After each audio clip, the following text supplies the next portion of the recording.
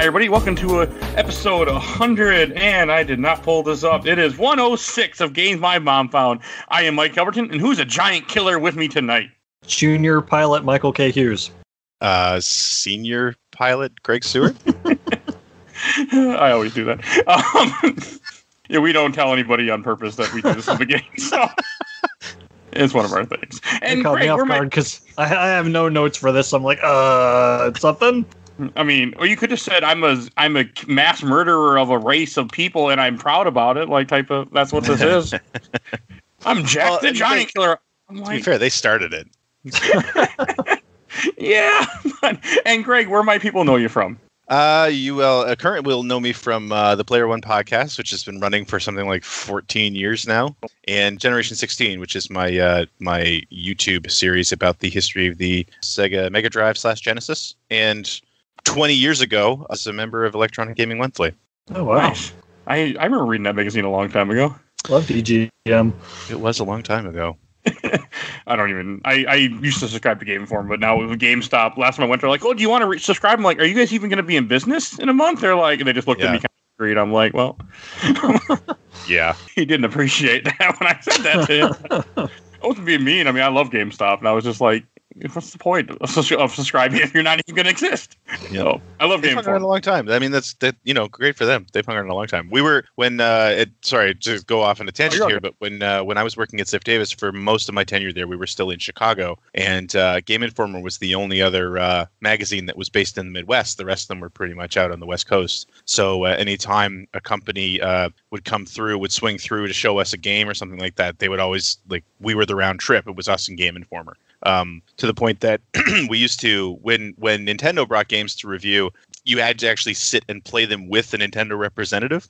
You weren't allowed to keep the cartridge or take the cartridge home or anything like that. So they come in like lock boxes. Like when I reviewed Paper Mario for the N64, it was in this big steel box with the N64 and the cartridge in it, and then a big lock on it. And the rep had to be in the room while you played it. And if that person had to say go to the bathroom, legally they were supposed to pack everything up into a case and take that with them. Like they couldn't leave it in the room alone with you. So, but the whole point of that being is that I actually know how far Game Informer got when they reviewed Paper Mario, because they went there first and all their save files were still on the cartridge. No, I'm a big fan of Game Informer. We actually have gotten two of them on the show. Two people who used to work there on the show. One that does work there, and one that did. So far. They're always a great crew. It's a great magazine, and it's a great crew. Really nice people. Yeah, I just don't like GameStop. Or I mean, I like GameStop, but I don't think GameStop's going to be around much longer. But right, they're still here. Actually, I have a little insight to that, but I can't say that on here. But it's a special company. At times I feel like. All right, but we are here to talk about Robotech Battlecry, made by Vicious Cycle Software, which I've never heard of. They're not around anymore, I don't think so. Okay, is this they're not the same company that made the Robotech Invasion game? I see. Then they are actually. Oh. Yes. Yep. They're the first company I worked for when I moved into game development. Oh, is this their third game? Okay, now I see. Because that's how I knew you were a Robotech fan, because I knew you worked on Invasion from listening to your show. I've heard that before. I've never played Invasion yet. It's got to be better than this. It's based on the other anime, which I've never watched of Robotech. For those that don't know, Robotech is 3 different animes that have nothing to do with each other, combined together to make one show because of syndication. But we're only... Robotech Battlecry is all based on the Macross Saga, I think is what it's called in Japan. Or something like that. Super Dimension Fortress Macross. Because it wasn't even until years later that I found out that Robotech wasn't even Robotech in Japan. It was different animes. Like, I've actually never watched Master Saga or the new generation Robotech, the final one. Someday. Yeah, I mean, it's, when you learn that, it's kind of like, and where you haven't watched that, like when I watched this when I was a kid. Like, I used to come home from school. I'd do my paper route as fast as I could, and then come home from school and watch Macross or watch Robotech. And like, if you watched them the whole thing all the way through back then, it was pretty clear that it didn't quite fit together. Yeah. But then you find out that it's actually 3 completely separate series that they just kind of rewrote and edited a little bit to fit together. And it's like, that makes a lot of sense. It's like the Digimon movie where it's actually 3 Japanese movies spliced together to make one incoherent mess for America. Yeah. Yeah, exactly. Oh yeah, it's. I mean, I own the original DVDs and I own the Master Saga, which I've never seen. And then when I found out I was done after that, I'm like, okay, I'm done now. I lost all interest in buying them or watching them or anything. I see. I mean, Macross is definitely the high watermark. Like they and putting everything in together, like you said, for syndication, it was clearly to get Macross on the air. That was the one they wanted, you know. But I mean, I was invested enough that I watched through the whole thing. Actually, here it only went into like 3 or 4 episodes of the third war, and then it would just restart every time. And as a kid, I would still watch it every weekday, thinking this is going to be the time. It probably went through like 5 times. It's finally like, you know what? Screw this. So I actually didn't see the entire series until the DVDs came out in like the late 90s. But I'm not surprised. Yeah, I still loved it. They got far enough to get the frickin' all the syndication out, so they were done then. Yeah, it seemed like it. I don't know what the deal was. So I mean, it was the 90s. Or late 80s, early 90s. Late 80s, yeah. I mean, I think this is credited like being one of the first animes to come to America too. So even before Dragon Ball, but it's definitely before Dragon Ball. Okay, yeah. I think like Astro Boy was definitely already around before Robotech was. I mean, I want to say like maybe Voltron. Not sure. I know Voltron's early. I know Voltron. They were upset because they didn't have enough episodes for syndication. I was watching a thing all about that earlier before this. Right. Isn't that the reason why there's the Lion Voltron and then like the Voltron that's made up of like 20 different cars and vehicles and things like that? Oh, I never got that far.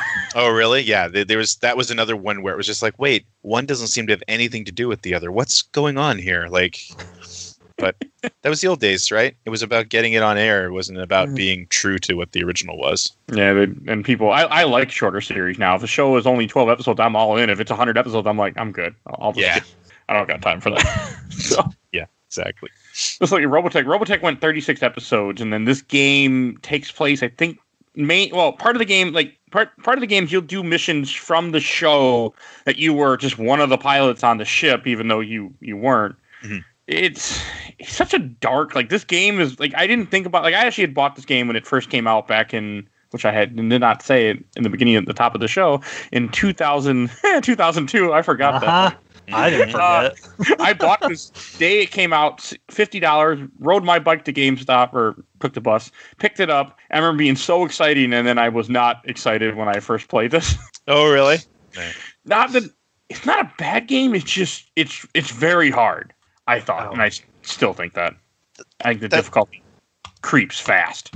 Yeah, that's what I was struck by replaying it. I mean, when this came out, I mean, I'd already been playing like a preview copy because we did like at EGM, we had the exclusive on this game in the preview. And I actually wrote it as like a 4-page preview. So we'd played a preview. I'd actually flown out to North Carolina, which is where Vicious Cycle was based, and got to sit and play and talk to the developers and everything like that. So by the time it came out, I kind of knew what to expect. But playing it again now, like 18 years later, I was struck by the massive difficulty spikes in the game. Like the first part it's fairly simple and straightforward, but there's one like ambush canyons, I think is where I was, which was like in the second episode of 5. It's like the third mission, and it's like you start off and you're defending a base, and then okay, now we have to go get some. Then you have to go get like 3 supply crates, which I did, and then it's like we have a downed helicopter pilot you need to go save, and like you've got this vague direction on the map, but if you fly the wrong way, the mission just ends, and it doesn't tell you why. It's over. You have like a minute or two, like you have because I use save states for this part just to kind of test it too. If you do not go immediately where you're supposed to go, mission ends every time. Yeah, it's infuriating, absolutely infuriating. So, and it's very early in the game, so yeah. I got frustrated even before that. It was the first boss fight at the end of the first act, and it was just it's such a bullet sponge. Yeah. Everything is. It's actually, it's funny because as I was playing that, I was reminded, because like I say, so this game was kind of the beginning of my game development career, because I went out and I met Vicious Cycle, and I was a huge Robotech fan, and they were really happy with the coverage they got, and I kind of kept in touch with the development group. So when it was time for me to move on and decide that I wanted to get into game development, I actually let Eric Peterson, who was the president of Vicious Cycle, know that I was looking. Not ask for a job, just to, we were chatting, and I mentioned, he says, well, why don't you come down here? We're working on the sequel to Robotech. Oh, cool. Okay. So I ended up going down there for a year and working on Invasion, and so much insight into that, like what you're saying, the bullet sponge thing, because that was the way we balanced the game. It's like, well, this mission's too easy. We'll just up everyone's HP by like 200%, and that'll fix the problem. It's like, well, it doesn't fix the problem, but it, I mean, I guess it's not too easy anymore. Or just put in never ending spawning enemies. Yeah. Oh, there are. There's a lot of that too. Yeah.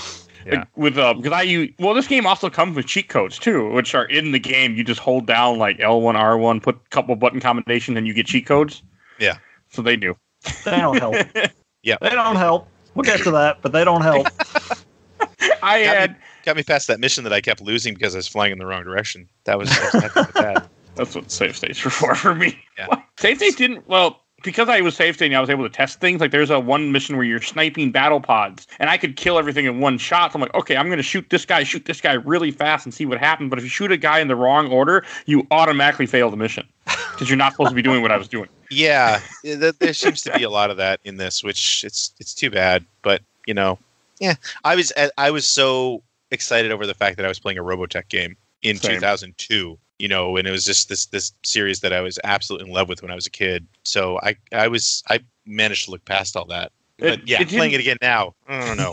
But it didn't bother me in 2002, but it did bother me in this 2020 a lot. Yeah, exactly. Like I'm still glad we played. Like I was excited to play this game because I was excited to go back and finally finish this. Because when I bought it in 2002, by looking at the missions, I actually got to chapter 5, so I got really far in this game somehow. Younger Mike was able to keep doing it, even I wasn't, and I was impressed, a little surprised by it. I'm like, I recognize these missions, I remember all this, but it would take so many tries, I feel like, in a normal way, just because of everything in this game is an escort mission almost. They really love their escort missions, pretty much. Yeah. And I forgot that. Except there's that one escort mission when you escort Min-Mei, or you have to protect Min-Mei, and I'm like, can't I just shoot her and end this? Like, oh man, that would have been nice. I hate Min-Mei. I mean, I as a kid I really liked Min-Mei, but as I got older and I have been through bad relationships, and I realized, man, this girl is really toxic. Like, she's terrible. It's funny because you unlock which is one of the things that I loved back then is that you unlock the interviews with the character actors. Because they used a bunch of the actors that were in the original show, and they actually have, I forget her name, the lady that voiced Min-Mei, and she's like supremely aware that people hate that character. I never hated her until recently when it hit me. Like, wow, yeah, because she leads on Rick throughout the show constantly, and she's the reason he enlists in the military. He has Lisa that's interested in him, and he's like, oh, well, I want to go after Min-Mei, who's with her abusive cousin that's beating her. But hey, like, oh man. I'd forgotten a lot about this until I watched a little like recap thing about the show, and I'm like, yeah. The show's brilliant. Brilliant. Love it. So did Liquid Snake voice the main character in the show too? No, he voiced a character named Max Sterling, which was one of the main characters, but wasn't the main character. That makes more sense, because like Cam Clark is a great voice actor, don't get me wrong, but he should not be voicing the main character. His voice is so distinct, it just kind of felt off-putting for some reason. I actually wrote a note down about that because I absolutely 100% agree. And I think especially coming at it from the standpoint of a hardcore Robotech fan, like Max Sterling is a pretty key character in Robotech. And it's like Cam Clark was a huge get at this time because, of course, Metal Gear Solid was like this huge hit. And so everyone knew him as Liquid Snake. And kids from the 90s knew him as Leonardo, right? Yeah. Like he's a big get for sure. But it's like you're playing a Macross game or a Robotech game that's taking place in the Robotech universe. So somewhere in this universe, Max Sterling exists, and your character sounds exactly like him because Cam Clark can't help but sound like Cam Clark. And it's just like, well, then why not just make Max Sterling the main character then if that's what you're going to do? Like, I get the fan service, but at the same time, I think it hurts it a lot. But then you couldn't have that amazing ending that you get in the end of this game that we'll talk about later. Did you see the ending? I have not. I better pull that up and check it out before we get to it. Oh, it's not. I'm being completely sarcastic, by the way. I gathered. The way you've been talking about it the last week or so, it's like I figured it was bad. As we've been talking about Robotech, it made me think about something that's not really in the game, but it fits the same mentality of the game of how fucked up that song is she keeps singing when they're massacring a whole horde of aliens. That Min-Mei just won't stop singing. And it's really catchy. I was listening to it right while we were having technical issues, and I was like, man, this song is this. When I thought about the show, and there's an episode in the show which is what happens part of the game has a level in there where you're massacring these Entrati aliens that are attacking Earth, and she's singing "Stage Fright," and it's just like, man, this is terrible. This is really bad. This is really dark, but it seemed so cool back when we were kids. It is. I mean, that's that. Yeah, I mean that's the point, though, right? Like that's after they've destroyed the Earth, they've killed everybody on Earth. So, but yeah, the whole point was that that her music would. I think there's always been like the sad. As I got older, and you realize like, wow, the songs in that show really aren't very good, and they're not sung very well. But like they're supposed to be this like earth-shattering thing, right? In the Japanese version, she has different songs that fit the mood for each event when she's singing. But in the American version, we just got the same song over and over again. I Want to Be a Star. Yeah, well, there was a different song for that big battle in the show, which I will say, like, so we were talking about this before we went on air, but like the game jumps through the first half of Macross. Like everything that happens in space, they touch on like very specific episodes. Like you're in the very first episode, and then like 9 months pass, and you're where they got back to Earth from Pluto and blow up Ontario, which as a Canadian, I always thought that was the coolest thing in the world. And then a few more months pass, and then it's the final big battle out in space, which is a great episode of the show. Like it's from an animation standpoint, it's incredible. And while I appreciate that they're using sort of remixed music or updated music from the show in the game, which we weren't allowed to do in Invasion, I really think that would have had more impact if it was using the Minmay song, as terrible as it was, just because it would feel more like the show. Yeah, I remember hearing like some of the music they did take from the show they put in the game, and I got all excited when I heard that original title theme again, which I'd forgotten I even knew it existed. But as soon as my ears heard, I'm like, oh, I'm back. It was very dramatic, very dramatic. Apparently, this game had a collector's edition that came with the soundtrack on CD, so you could relive those glory days anytime you want, Mike. I have that. That's how I bought the game, was the collector's edition. I was all in, 100% in. I never buy collector's editions, even then. I could have seen myself doing it, but I was still in high school at this time, so. Yeah. 2002 seems awfully early for a collector's edition. I don't feel like that started until like the 360 era as a regular thing. They were definitely not as common. I mean, that's one thing I'll say that I think Vicious Cycle and TDK did really well with this, is that, you know, you've got the collector's edition, you've got, again, like a whole slew of interviews with the actors, which you didn't see a lot of back then either. So, you know, there's some fan service there that I like a lot. But yeah, I mean, from the gameplay standpoint, I remember, and this is one of the things that we covered when we were covering the game at EGM, I had asked them, like, how come there aren't more missions during the whole time that the SDF-1's in space, which is like the first half of the series. And they're just like, well, there's nothing to do in space. You're just flying around as a plane for the most part and not really doing anything else. You're not really taking advantage of the transformation, which I understood at the time, and I guess I still do. But boy, I really wish they had sort of really stuck to the first half of the series, because as I was playing it, maybe, I don't know if you guys remember or agree with this or not, but the airplane combat is the best part of the game. That's the part they got right, I thought. Like, the walking around as the Bioroid, as the giant mech, as cool as that is, it wasn't fun to play. No, you go, Mike. I was just going to say, I like that when you're in the plane mode, it kind of gives you a target of where to aim the machine guns to properly lead, because I cannot do that on my own to save my life. No. But beyond that, I have complete spatial unawareness when it comes to the flying games, so enemies can be right in front of me and somehow I'll miss them. So, like, I'll turn around because the radar says there's an enemy behind you, and by the time I turn around, they're on the other side, so I'm just spinning around chasing this enemy, and it goes on too long, and I look like an idiot. Right. Yeah, that's... I'm not a big into flying game type guy, but I did enjoy the plane parts, but that's because I could just unload missile barrage after missile barrage on people, because I had the cheat code in that my missiles refilled really fast. Even then, I remember, like, when I played this game back in the day, or even before I started, because I didn't cheat right away. It was one of the missions broke me that I just said, okay, we're done. We're cheating from now on. I think it was the one Greg mentioned for me, where you're protecting that building at the beginning. No, I don't even... there's a previous one where you're protecting the community center. And like I said early on the episode, like, you can have all the cheats on you want. That building is still going to explode at least a couple of times before you get the hang of it. It's so funny because as I was playing that mission, I was actually playing that mission again this morning. It's like, I mean, I'm glad that I saved the civilians that were in the arena, but I leveled the city.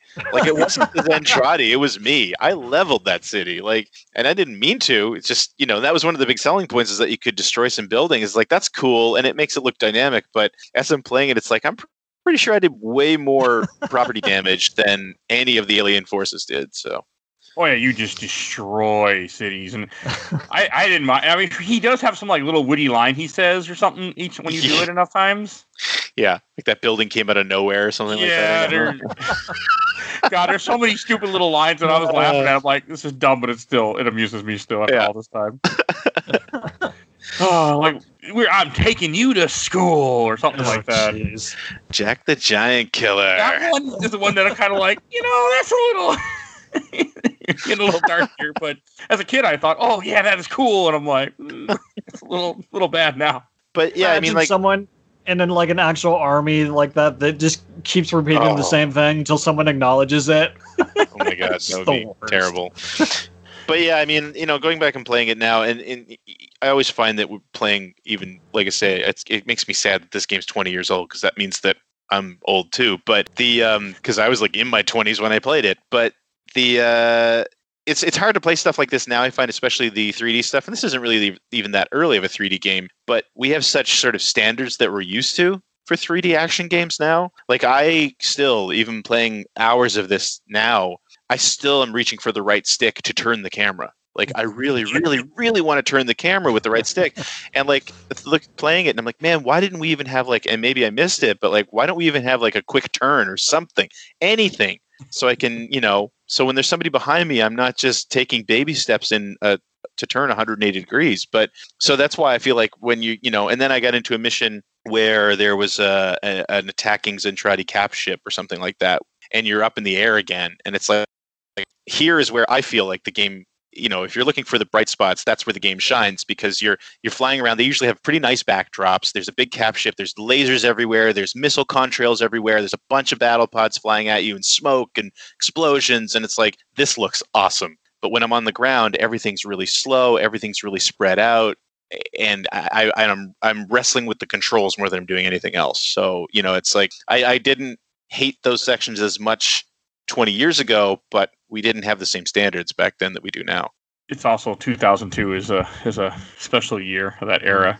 Yeah, we've been playing a lot of 2002 games, and it's been not the best experiences. I remember you guys talking about that. I was listening to some of your previous episodes, and I saw somebody.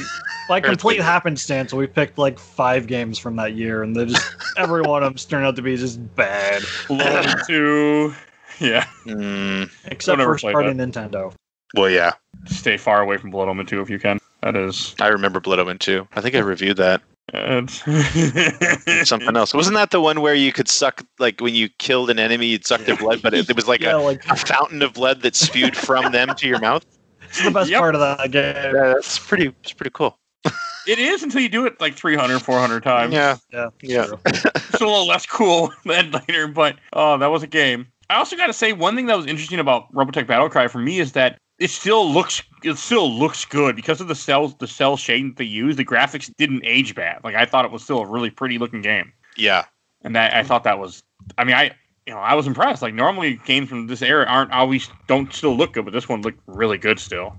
Yeah, it sidesteps the. I mean, it's actually, you just mentioned first party Nintendo, and I mean, this is something that I think Nintendo's been amazing at ever since the GameCube. Where even if they're on like they have like lower end hardware compared to their competitors, their games always look amazing because they play to the strengths of the hardware. And I feel like what they did with Robotech is definitely along the same lines. And I actually have been setting up an old game room, so I actually played this on a like a 27-inch CRT television. Oh, wow. And boy, does that make the game look really nice, because you're not getting any of the issues, right? So yeah, it does hold up, I have to say. And actually, if you guys do ever end up going and doing checking out Invasion, that's something I wish we were allowed to do. I really wish that we were allowed to do cell shading with Invasion as well, but we weren't, so we had to go with a more realistic look, and I think the game suffered for it.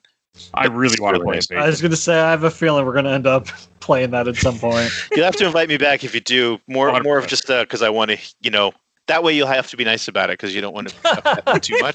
You don't want me to cry on air. I mean, I like a lot of games that other people don't like sometimes. Like, I mean, I actually enjoyed this game once I put on all the cheats. I couldn't die, and I didn't really like enemies dying in one hit. I put that on too, just because there's a mission you have to escort a radar thing, and no matter what I did, I would hover right above it, and they would like, "Yeah, screw you." And they just go out right after the radar thing, and I'm like, "Was that the CAT scan mission?" You know what? I love it because to get ready for this episode, I went back and grabbed the issues that I knew we covered this game in an EGM, and I went and found the original review of the game, and I'm leafing through it here because I want to point something out that I love that you brought up the CAT scan mission. We gave the game, where the heck is it? Pages. We gave the game an 8.5. That was me, an 8 and a 7.5, which is a little high, but one full third of the page is talking about that mission. And it's literally us telling people, like, here's how you get through this so that you can see the rest of the game. Oh, I could have used that. Yeah, because it's like, apparently, and I'm just going to read this, I don't remember this, but apparently the way to do it, and I probably wrote this, is that you ignore the battle pods since they're not firing on the cat's eye, and if you destroy any, they'll just reappear in greater numbers. Oh. Instead, you fly tight circles around the plane and drop flares every 5 seconds. Did you know you could drop flares? How do you drop flares?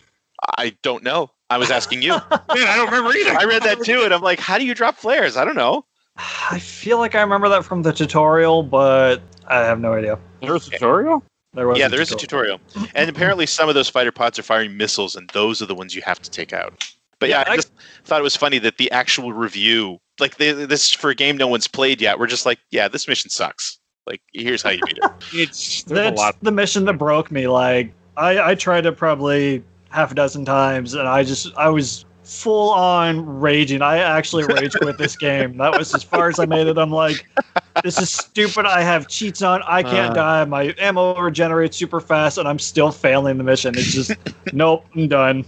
I turned on one-hit KOs for that one, where every shot of my gun would kill everything instantly, and I still failed that mission the first time. So, yeah, it's a bad mission. It's rough. There's major difficulty spikes in that game. Well, you can also shoot down missiles with your Battleoid, which I never did. This because I didn't have to this time. I remember doing it back in the day when I played the game legit. Right. I forgot about that. One of the buttons, he'll shoot up, and they'll just shoot missiles instead of shooting towards a target to help you deflect things. Like we'd mentioned a little bit about this, but we hadn't really went into what a Veritech is. A Veritech has 3 different forms: a jet fighter, what's called a guardian mode, is essentially a jet with legs that can hover like a helicopter if it wants to, and it can also shoot missiles. Where in the Battleoid, you're just a giant mech, but you can only use your gun. You don't have any missiles. Mm-hmm. Yeah, you're a Gundam. Yeah. Okay. Yeah, and I playing it now. Like I say, I'm really disappointed with the Battleoid mode. The robot moves so slow.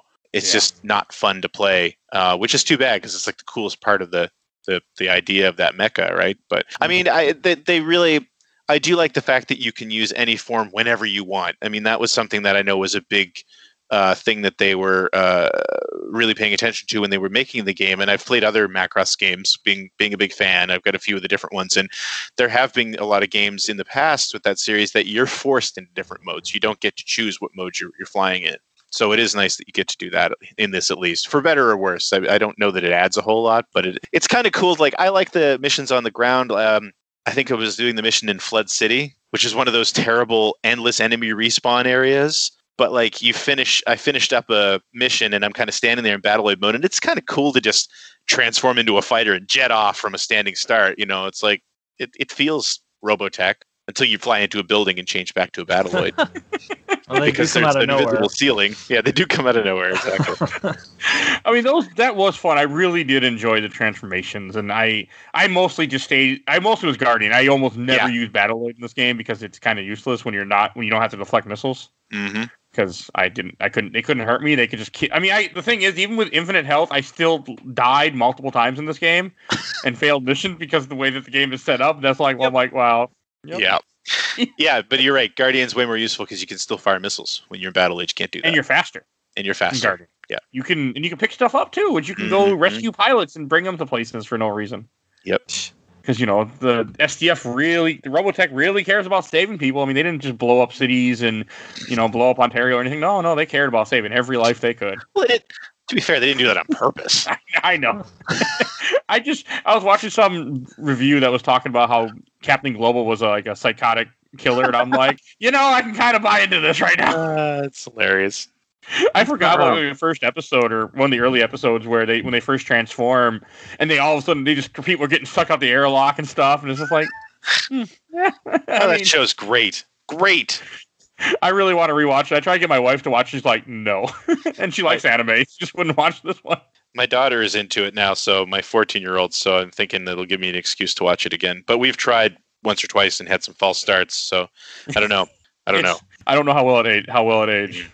I know how well this game aged, though, but I mean, I did enjoy myself while playing. It's like when I was just a mech killing things in one shot, I had fun. Like it was anytime I used my gun, it was a one-shot kill where my missiles weren't. So I would use missiles sometimes just to make things last longer until it became a problem. Right. You got too close to my target that you were going to blow up. Like even one-hit KOs, there were multiple times I'm escorting helicopters, they almost blew up on me, and I'm like, I'm killing everything that pops on the screen the moment it kills on. How are you getting almost killed here? But yeah, I'm guessing, and this is again based on, and I don't have any insight into whether this is true or not, but I know in Invasion, when we had a couple of escort missions, in order to ratchet up the drama, no matter how well you were doing, the life bar would go down on the thing you were escorting, based on triggers. So it could be that they did the same thing in this game. Okay. So yeah, because drama, you want to have it to be intense. So. I mean, I do not remember. I don't think I realized how many escort missions this game had until I played it for this episode, and I'm just like, my God, I'm escorting every level almost. Even a level where someone's like, they're here to help you. No, they're here for you to protect them. Yeah, exactly. Yeah. If they die, you fail. Yeah, everything. Two-thirds of the ones that I actually played were probably escorts. Mm-hmm. Yeah. It doesn't get less. No. And it's such a shame too, because like in some like that Cat's Eye stage, if I remember correctly, because I didn't play it this time around, but you're going through like a debris field in space of a bunch of old Zentradi ships, right? Like that's cool. As a fan, I'm kind of like enjoying the scenery and kind of want to take some of it in, but you can't because there's just an endless barrage of missiles, and we're respawning enemies 2 for everyone you kill, and it's just like, oh my God. Yeah, that was some of the problem. Like it was really with the cheat codes on that I realized how much things are endless respawning. Like, there's a level where you have to stop these green cruisers that drop off more troops, and I could kill them instantly with one shot of my gun. As soon as you blow up one, the next one rises up right above, right next to it, like right where they don't ever stop. No, exactly. And that's when I'm like, so I would let them get close to the landing, then blow them up, so I wouldn't have as many to deal with. It's good strategy. See, the game's teaching you. With my cheat codes on, because I never would have gotten there otherwise. It was very interesting to see it with cheat codes. It really kind of because it gave me more insight into how the game operated, because I was killing things so quickly that I could kind of understand the game a little bit better, like how they programmed it. I thought that was interesting. The game's teaching you how to abuse its own system. So it has cheat codes in the game, and when you access the code, or when you type, I love when you type in a code, it's like it'll say a line from the game or the show. I love that. Like one is, that's a giant tuna or something, whatever the hell the line is. It's a big tuna fish. Oh man, I was still amused. That is a really good episode, man. With that tuna fish, when Rick and her are locked in there and they think they're going to die. Oh, yeah. It's so good. I've never, speaking as a longtime fan, I've never figured out, because the tuna's head sure looks robotic when they've picked it clean of all the meat. And I thought they just ate the meat. What the hell is going on? Why does it look like a robot skull over there now? Bad. Maybe it was something else and they changed it. I don't know. Giant fish. I mean, this was an anime that was ripped apart and put back together. I mean, that was how I learned the tuna fish are huge. I didn't know that. I thought they came in little cans. Oh man, there's this show. I might actually rewatch this show soon. It's a good like seriously, you gotta, if you get past the sort of, this is a soap opera for 10-year-olds. Like if you kind of accept that, Macross is really good. The Macross section is really good. Minmay is annoying, but the Macross section is really good. I'll just stop at episode 30 once they blow up I don't need to watch the whole when after the Earth is all destroyed, they're trying to put things together. The only good thing about that is he finally gets with Lisa at the very end and tells Minmay to be done with her. Yeah. Yeah. There's some really great moments. But yeah, that Force of Arms or whatever it is, the one where, they blow up the world, that is one of my favorite episodes of television in history, even with that terrible song. It's like it sends tingles down my spine because the animation quality really gets upped in that episode too. So I mean, it's too bad we didn't get more levels in this game that were from the show and more like iconic scenes that have just Jack doing random missions over the small course of the end of the show where things aren't really where they're just fighting Centrati that are still alive from the crash. Yeah, and that's the thing. I mean, it comes from their thought, and I don't disagree. Like I said, I don't disagree with it, but it comes from their thought that there wasn't enough to do in space. But like, if you remember the show at all, the episodes where they're coming back to Earth from Pluto, I mean, there's this whole great section where they go to Mars base and they blow it up. And I wanted that level. Yeah, there's a big fight in the rings of Saturn. Like, there's some really cool set piece levels, and also the whole time part where they get caught and they go to the Zentradi Central Command, and there's like millions of battleships, and they're in the ships trying to get out. Like, there's a lot to do there that they could have done, but they also would have had to put the player in the shoes of one of the main characters, like Rick Hunter or something, and I don't know that they were allowed. Like, I think that's the biggest thing. The other thing that I learned when working on Invasion is that working with Harmony Gold is a minefield. And it's because, I don't know how much you know about this show, but the rights to Macross are a tangled mess over who owns what. And like, I know Harmony Gold, I think that's the reason they keep producing content, is so they can hang on to the rights. But like, when we were working on Invasion, there was this whole thing where because we were on the ruined Earth as well, so we were thinking, well, we're going to have mecha strewn about from the previous wars that are actually from like Macross and from Southern Cross, which is the second war, and we were told flat out, like, no, you can't do that. You're not allowed to do that. Even though we own all these rights, you're not allowed to do that. So it might have been, an edict from above to say you can't put the player in the shoes of Rick Hunter. That's not allowed. So It's too bad, but could be. That makes sense.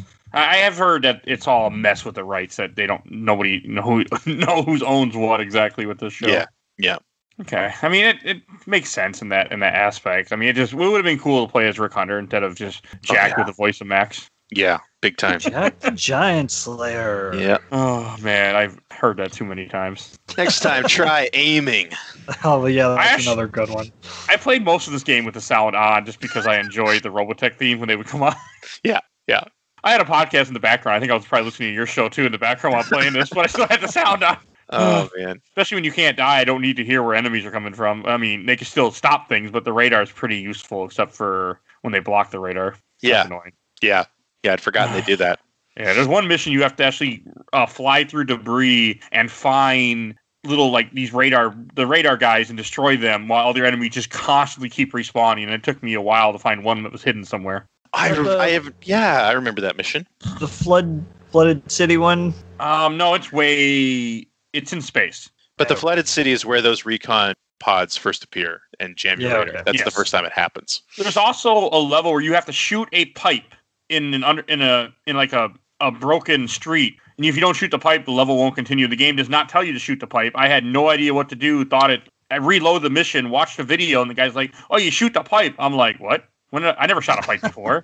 It doesn't tell you. You just have to snipe it, and then it works. Yeah. I was like, I was not, because it says you have to save these pilots and they're on fires. I'm like, okay, I got to go find something. I go pick up something. Nope. I was just like, come on, game. I'm like, we've never done this before. Yeah. Well, that goes back to that same thing in the Ambush Hills mission, right? Where it's like, I know you told me to go find that guy quick, but come on, like, give me a timer or something. Give me a hint as to what I'm doing wrong, please. Oh, there's one level with a timer. You have to destroy these shuttles in a certain amount of time. And I don't know how the hell I would have done it without cheat codes, because by the time I got there, I had like a couple seconds left. Yeah. I mean, for me, it was like boom, boom, boom. They were all dead. But if I was playing legit, it would not have been that simple. Yeah. No, it's crazy. It's got some tight times. Yeah.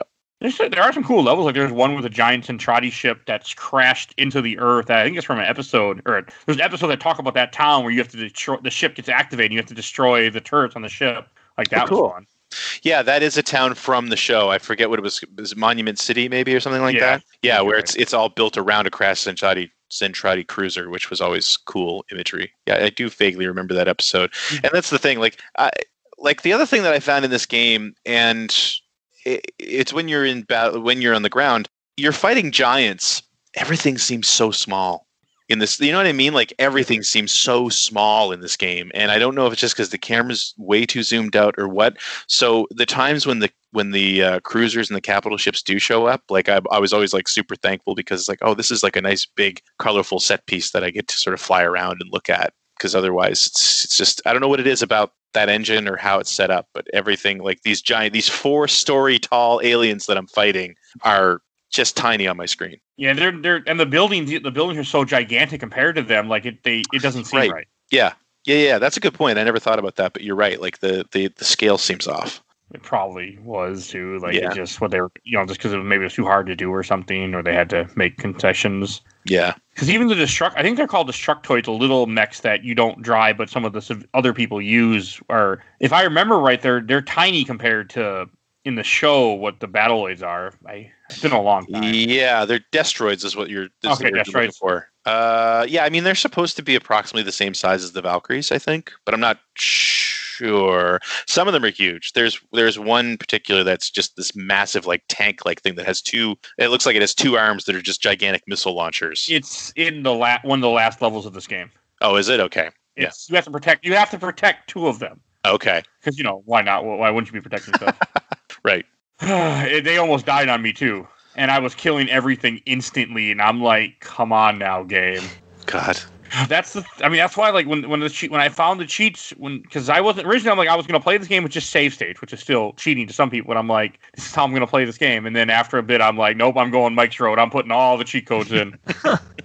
For this show, I always try to start off playing games legit. Like I don't even use save states or anything until I start to struggle. And this one, it was like 0 to 60 in about 4 stages. It's like, okay, I'll just put everything on. We're doing this as painless as possible. Yeah, it's too bad.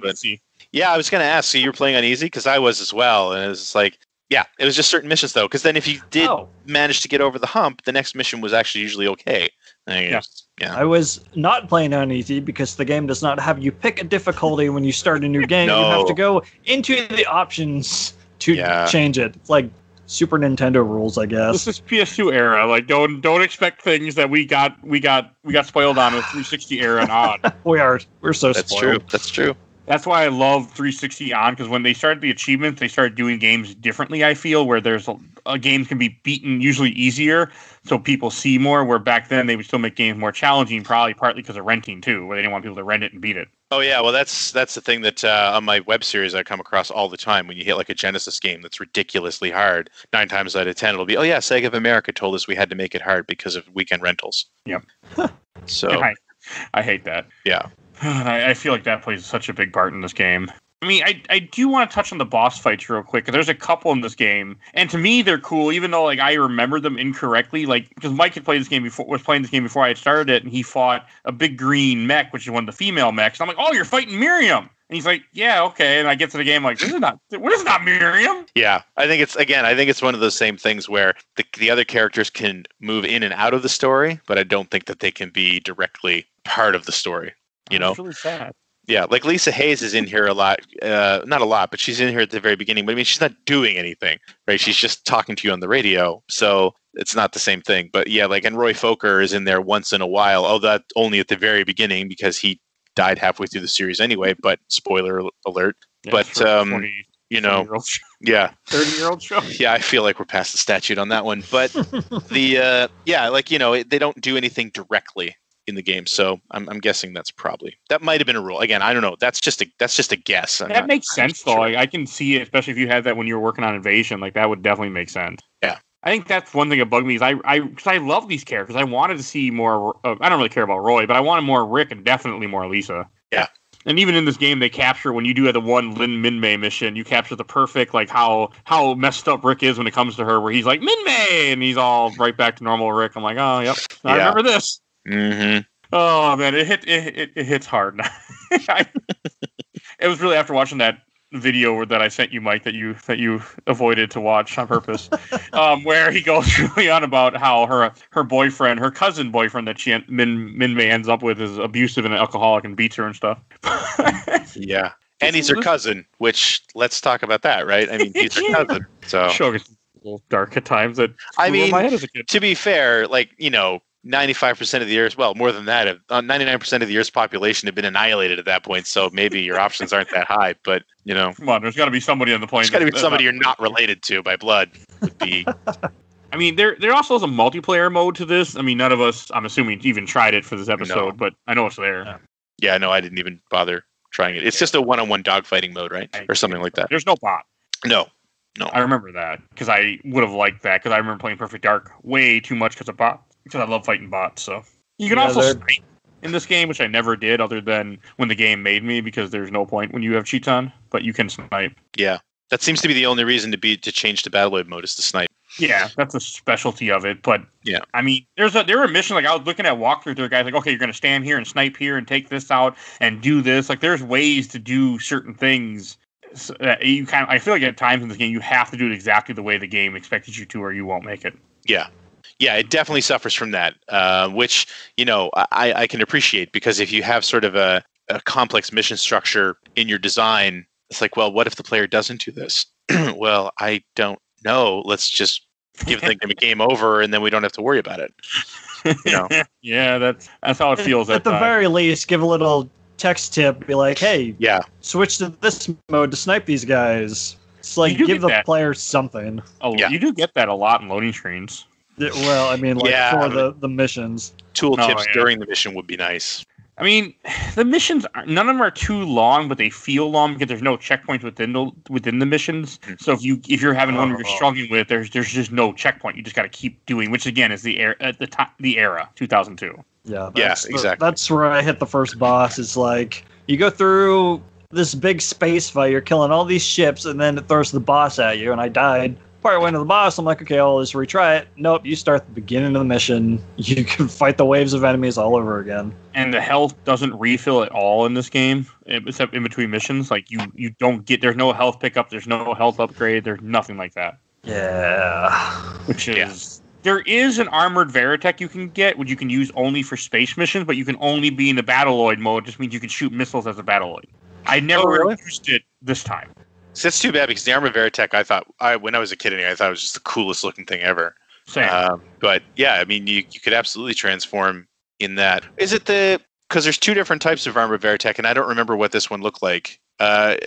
This is the one that Rick had in the episode where he screws up and almost gets himself killed. Oh, okay. So you couldn't transform in that one. Okay, yeah, no. That's the one you... Okay, all right, cool. Yeah. I like how that's all I had to say with that little part. You're like, yep. Yep.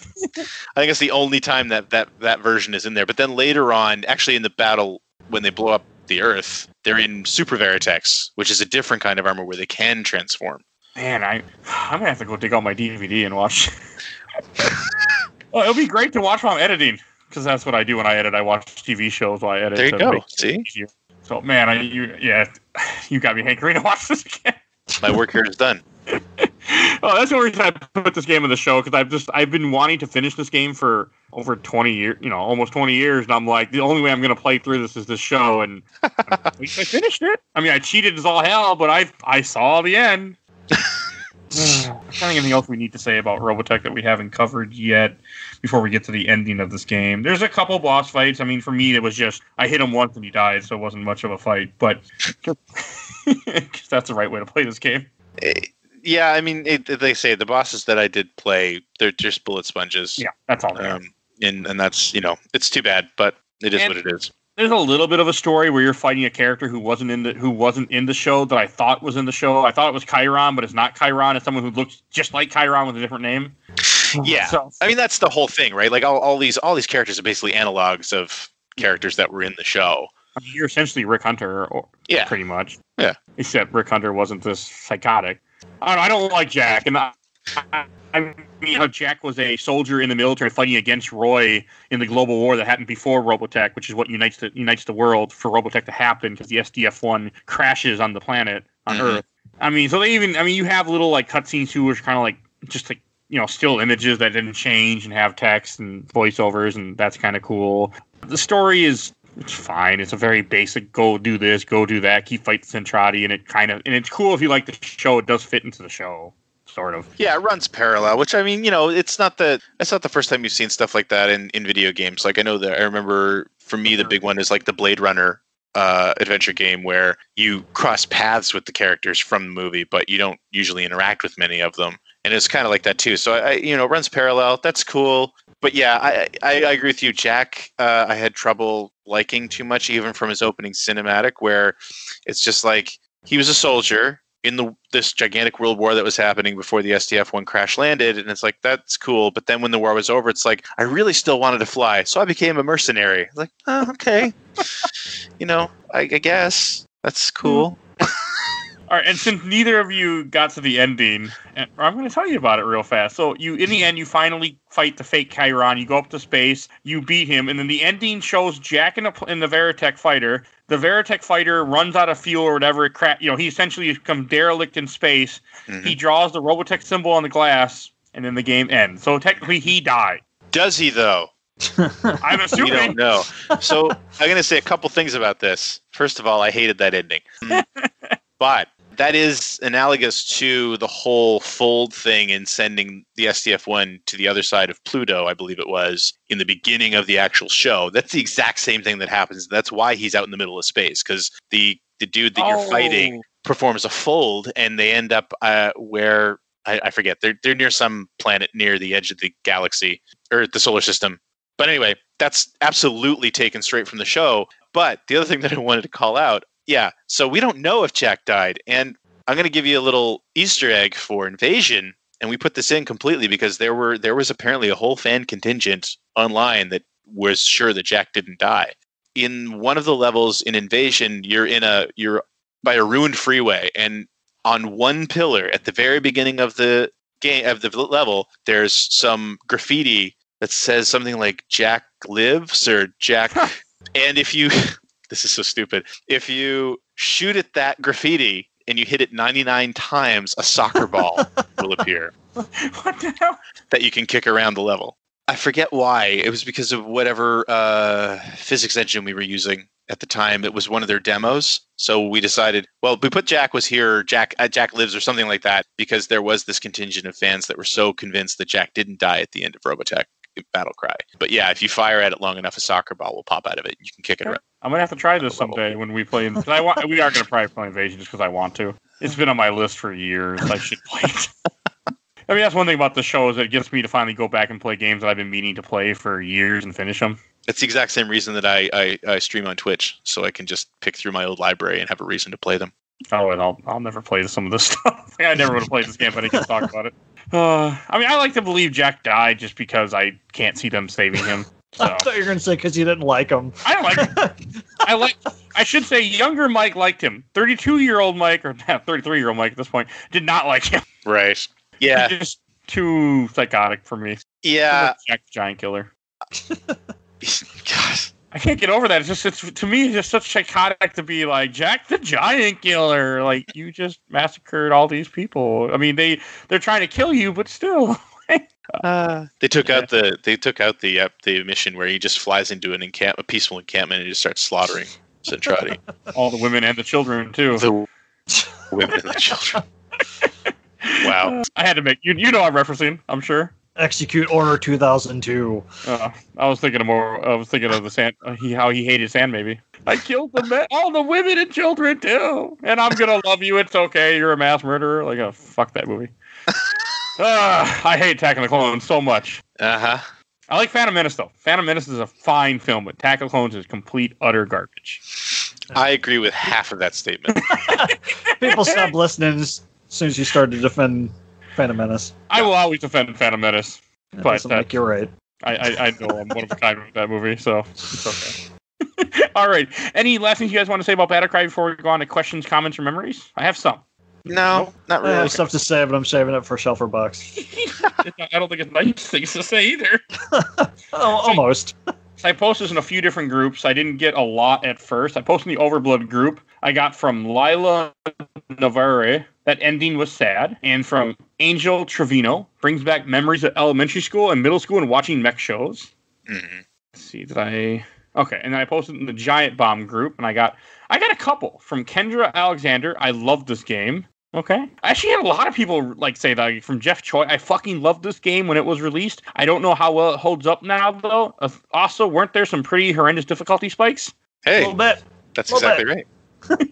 And this one's good from Gabriel Gonzalez. My love for the anime made me like it more than it deserved. Those escort missions were horrible. We need a new Macross game, preferably developed by Platinum. That's pretty much describes it perfectly. That's exactly how I felt about it, is that I liked it probably more than I think it deserved because you're just such a massive fan of the show. It's just one of those games that if you're not a fan of the show, you're not going to be into it as much. Yeah. As Mike found out. Yeah, can confirm. Oh, there's also no speedruns of this game on YouTube when you search Robotech speedrun for some reason. That's weird. Oh, really? That's too bad. Nobody. There's one that says attempted, but I don't think it went. Like after the CAT scan mission, put it down. Yeah, no kidding. It's one of those games that I can understand why people. And then I found a Robotech discussion group, which I didn't know existed, but I shouldn't be surprised. And I had a lot of people comment, so I'll read a few of those. From John Muffett.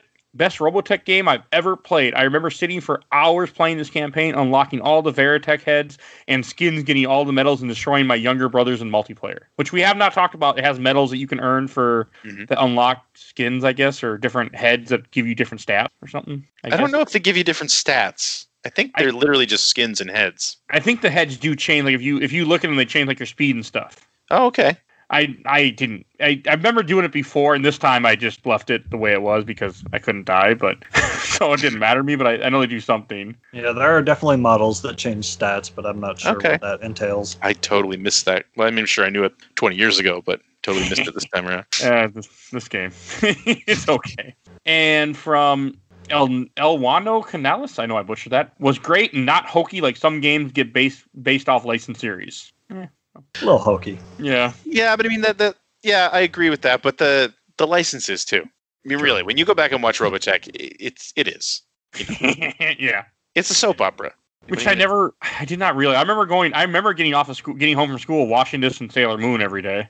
Oh wow. I never watched Sailor Moon. Sailor Moon's a really good show, but you have to watch not the original version, because that's really just, yeah. They redid it called Cristo or something, which goes through the manga, but it's a much better series I need to watch myself one day. But I'm a big Sailor Moon fan too, but there's not a lot of games for that. There is an RPG for Super Nintendo I really want to play one day. Yeah, fair amount of games that came out in Japan for that. But yeah, you're right. A lot of them didn't come here. Yeah, I just know the RPG. I played a little bit once. It's all translated.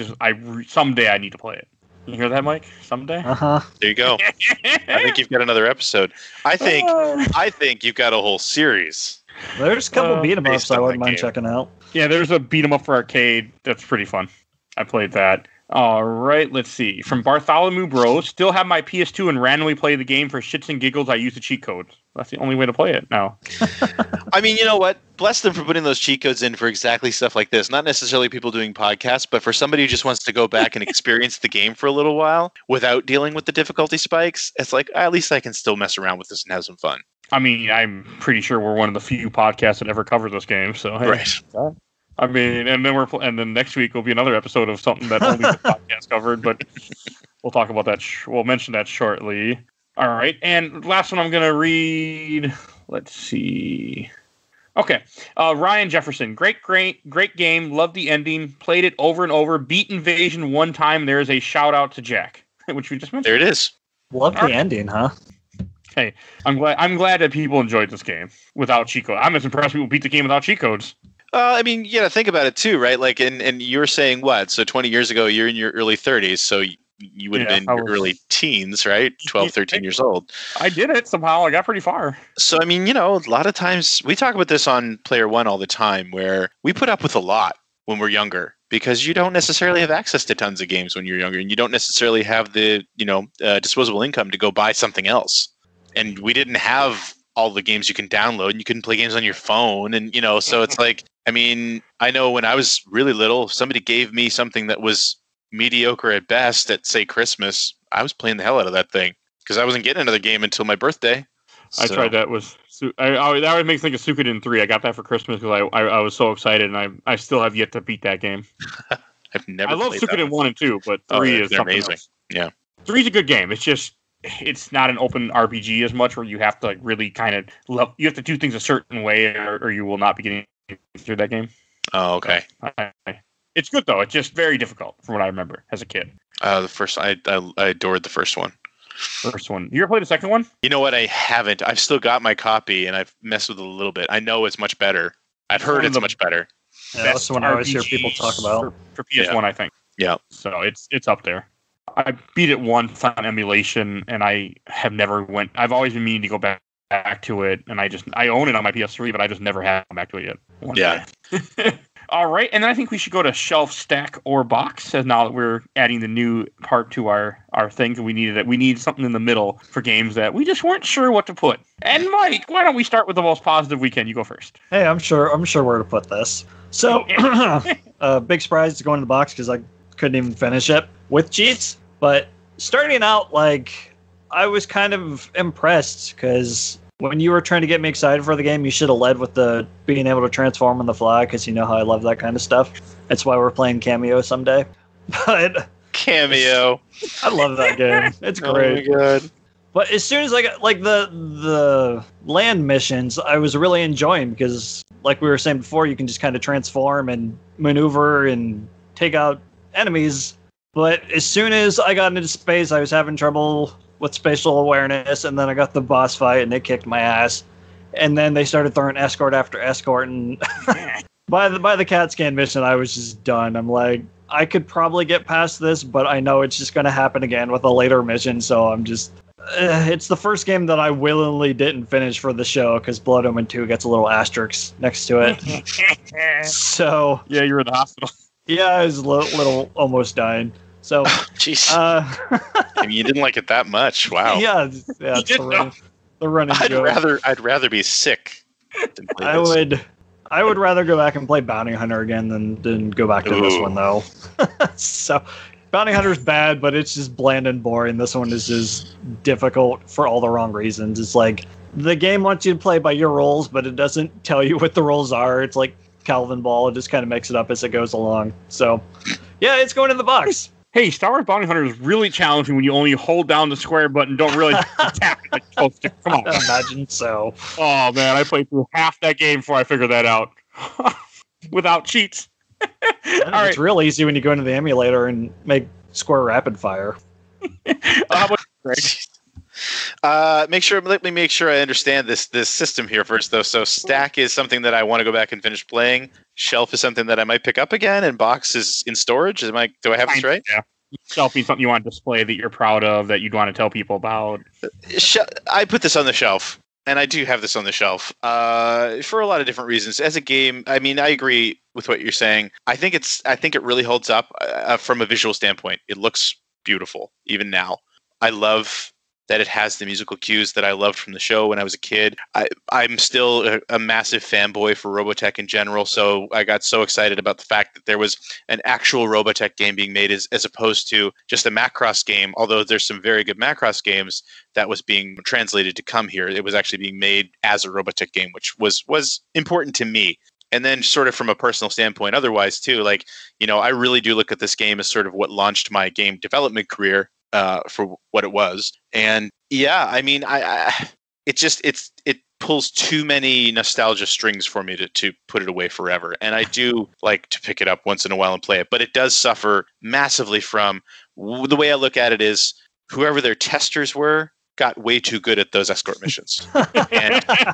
and they balanced the game that way. That's to me, it seems clearly what happened, and it needed a balancing pass by somebody who wasn't an expert at the game.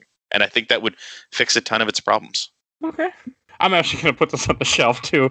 As much as I will never play this game again in my life, I really like Robotech a lot, and it has a lot of importance to me. Like, I was actually so excited to play this game and talk about it, and it's just... It has so much meaning to me. I mean, it's not something that I would probably recommend to people unless they're going to cheat. You know, I would if I recommend to anyone, put all the cheat codes in and just enjoy the Robotech fan service you're getting, what you are getting, and just play it for that. Like, don't try to actually play this game legit because you're not going to get there.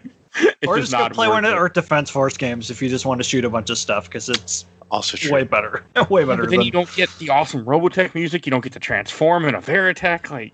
Again, this is a game that you have to be a Robotech fan or you're not going to enjoy it. I think. So just to be clear, you're both putting this on the shelf because it's Robotech, right? Nope. Yeah, absolutely. Right, just checking. Yeah. It's like I said in the Star Wars episode, like, a licensed game should be fun by its own merits, not just because it has the license. But hey, you like what you like, so... Oh, I mean, this is actually on my shelf right to the left of me. I can pick it up right now if I want to. My special edition is on my shelf. Suck it. I actually looked up the collector's edition to see how much it was because I was part of me was very curious after you mentioned that it existed. I was like, And I've contemplated ordering a Veritech since we've been talking about this. So I kind of want to buy one. Jack Archer. You gotta get that Jack Archer dog tag so you can be Jack the Giant Slayer. Yep, that's right. It's got to be Rick Hunter's Skull Leader or nothing. I don't. That's the only Veritech to me. I have so many Veritech toys floating around this house right now. Or Max. I really like Max Sterling. If Max would have been in this game, I would have enjoyed it more if they could have done that. I think that would have been, again, and I don't know if it was because Harmony Gold just wouldn't let them do it, but I think that would have been a brilliant way to do this because Max doesn't even come into the series until I don't know, 6 to 10 episodes in. Yeah, and he's a rookie pilot. So let's get some of Max's story, but then you still put him in all those great set piece moments from the series, right? I think it would have been fantastic. I really want a Miriam too. I really like Miriam a lot. Yeah, but that show. Okay, and I think that's about enough for that. Mike, why don't you introduce what we're talking about next week? I'm very excited for this episode. We are playing Gotcha Force for the Nintendo GameCube. I don't even know what that is. I have a feeling we're getting a lot of that. People in Overblood don't know what it is. It's a GameCube exclusive that didn't go very far here. They tried in Japan, but we'll talk about that next week. Yes. And before we wrap up this episode, Greg, why don't you mention where people can find you at? Sure. Yes, you can find me weekly on the Player One podcast. Like I said, we've been running a weekly gaming show for about 14 years now. It's a bunch of ex-magazine editors and folks who've been in the industry and the development side as well. Myself, Chris Johnson, and Phil Theobald. Don't come and listen to us if you want to hear about the latest and greatest, because you're not going to get that from us. We're a bunch of old men now who have kids of our own. So a lot of the things that we talk about are we just shoot the shit. We talk about parenthood, we talk about video games, but they're not always the latest video games. But I think it's Dadcast. It's a Dadcast. You can also find my series on YouTube, Generation 16, which is about the history. It's a cron gaming series about the history of the Sega Genesis / Mega Drive. I've got an episode for every game up till the end of 1990 right now is where we're at. And I've actually started a Laser Active series about the Pioneer Laser Active, which was a Laserdisc player / video game console that supported the Genesis and the TurboGrafx. So go check that out.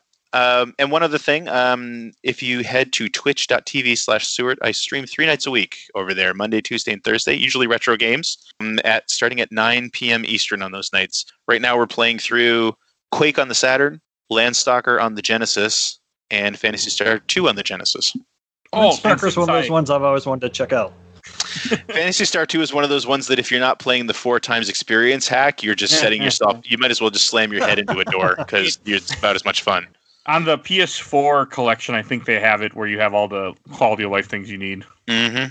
Which is what I need to play Phantasy Star some too. As a guy who loves RPGs, I have to play that game someday. It's a good game, but it's a good game from 1989 standards. And I'm playing it with a ROM hack for 4 times gold and 4 times experience, and it's made it very playable. Oh yeah, I'll be cheating as hell when I do play it someday. So yeah, because I know it's old like that. Mm. I just put everything in times 2 speed too, or times 4 speed. Right. But yeah, no, I would definitely. I wouldn't play it the normal way. Oh, and I also wanted to say, since I have you on here, I also am a fan of Snatcher too. I played Snatcher for this show a long time ago, and that is a really good game.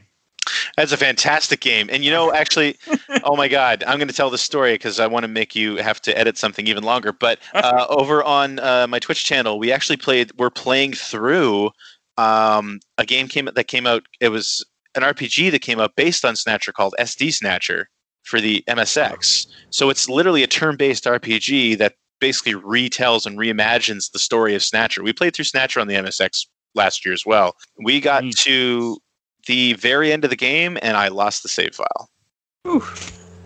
So that was about 40 hours of my life down the drain. And I keep telling myself I'm going to find a ROM hack or something and hack my way back to that spot, but I haven't sorted it out yet.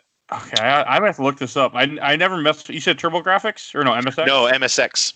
Yeah, the MSX. Okay, I don't mess with those very much, but I might have to look this up because I really did enjoy Snatcher. We're actually talking about doing Police Knots in the future here in the show. Ooh, That'd be cool. Yeah, I've never played it, and it's something that I feel like I should play.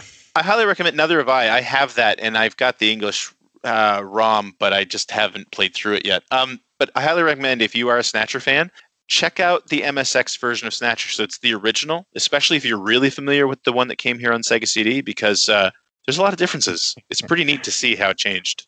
I just played the Sega CD version, but I did see some. I have looked up since listening to Player One about some of the differences, and I saw there's a few.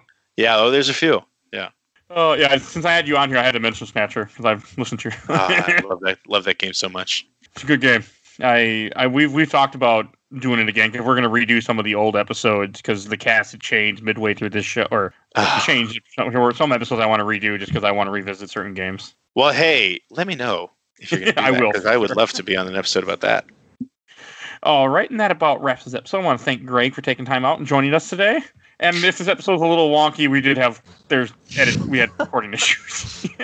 You might not notice this because I'm going to edit them, but yeah. If it seems like we jump from topic to topic towards the beginning, that's because it's being patched together. Yeah. Sorry. That happens. We've had worse. Hey, at least I didn't sound like I was coming out my webcam and screaming the entire time for a whole 3-hour episode.